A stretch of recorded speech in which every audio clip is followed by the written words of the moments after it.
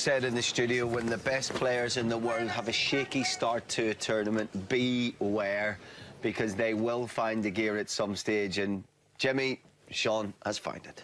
Absolutely. You know, it looked like he was going out with Liam Highfield. So many times Stephen Hendry would play bad, it would get to 4 each, and he'd win that decider with one visit and then go on to win the tournament. And Murphy feels like probably he shouldn't be in the tournament, and he sort of looks very loose, doesn't he? Yeah, and the thing about Murphy is he's always got that cue action to fall back on, whatever happens. You know, even if he has a bad day or generally he's not in the best of form, he's got a wonderful way of hitting the ball, which is with him for life. You know, it's ingrained. As a 15-year-old, when he turned pro, it was there. It's still there now. So it's nice to have something like that in your armoury always. Yeah, well, a little bit of an appreciation society, but let's just whiz through those frames after the mid-session, and then we'll get over, of course, to Martin Gould against Zhao Guodong. But let's pick up in frame 4. Well, this is just unbelievable. He took so long on the shot, he didn't know whether to screw the pink in. Then he decided just to stab the pink in, plough the pink in the same pocket and missed it. And then Murphy played a real nice shot there. But Ricky Ward, you can't miss pinks like that. No, divided concentration, you know, thinking about the wrong thing at the wrong time, and we've all been there. But, you know, he got himself in a bit of a mess. He's been playing matches on outside tables and in the back room earlier in the week. And, you know, he moved under the spotlight, and on the day, he hasn't really coped with it that well, to be honest. Yeah, it was disappointing. He was showing signs that he could go really deep into the tournament. You know, he's wearing trainers because obviously he's still struggling with his back and that, you know, but Ricky Walden is a superb player. He just didn't play well today at all, and the few chances he had, you don't take them against Murphy. They get bigger and bigger and, you know, more sort of bullyish around the table, and take full advantage. And as he did, frame 6, Neil.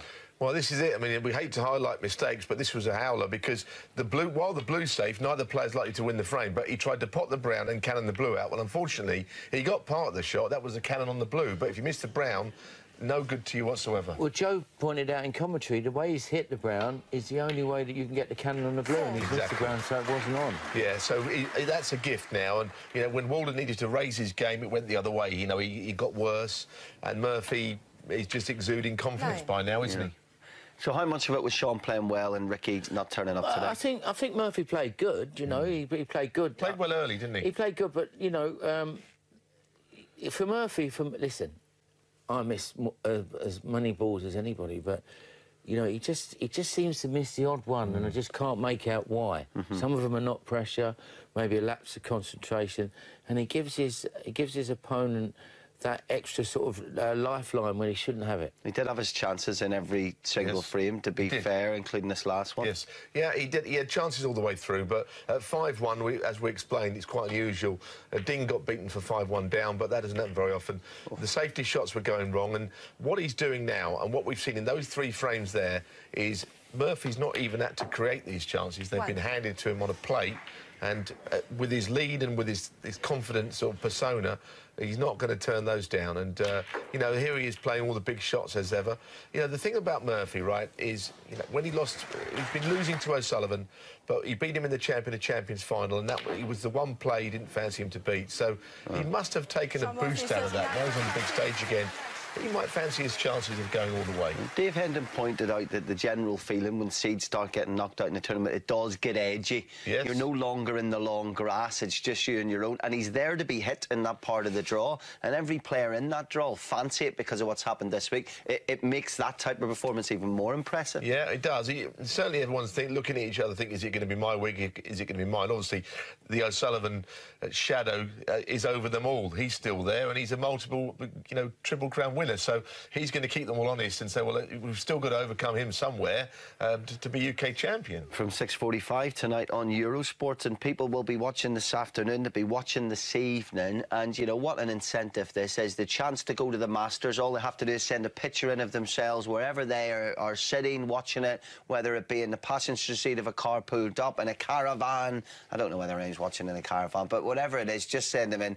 Hashtag Eurosport Snooker. For one reason, it's just a bit of fun, and we're very laid back here, and we want to be as connected as we can to everyone watching, but also 2 tickets to the Masters. Jimmy's going to take you for a bit of lunch. I'm going to show you around the studio. Neil will get his almanac out. If they're big snooker fans, that'll be a lot of fun. Look, don't give me that look. Right. It was a euphemism for something. I'm trying to work out what you meant. You always get an almanac. Don't, come on, it's not the evening Neil show just yet. thought there was extra work opening the pages. So we got some more. Let's show a few more. Cool. Honestly, we've been getting hundreds in. Oh, look, the pussycat Busy again. being a housewife and mother. Unfortunately, snooker will get interrupted soon. School run time. Very nice. Well, you've probably left and not seen Murphy win, actually. So, and then but what you need to do there, Mrs. Parker, is pretend when everyone gets home, pretend you haven't watched any snooker. I've been run off my feet today, and then you can watch the evening session and you can watch Ronnie. I really like that one, and I like the story. You know, what you send in on the tweet is really important as well, so I like that. So hello to you and your kids if you're tuned in. Let's just do one more for now, because we got to show a bit of legs sometimes, and that's exactly what we've done. Footwear. 12-hour night shift. Star Wars Stormtrooper slippers. I normally watch snooker wearing those as well. We've all got a pair of those, haven't we? Those Star Wars Stormtrooper slippers. Yes? I don't have them. I've never seen them before in my life. I've never even seen Star Wars. Do you know what?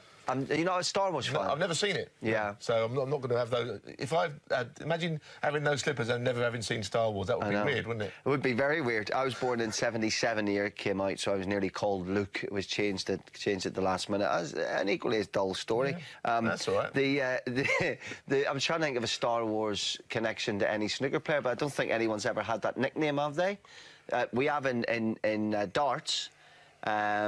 Slipped out of my mind, Canadian dart player, the only one. Not John Park. John Park, nickname, Darth Maple. That's right, yeah. There you go. I've seen that, I've got you one. Well, let me tell you something.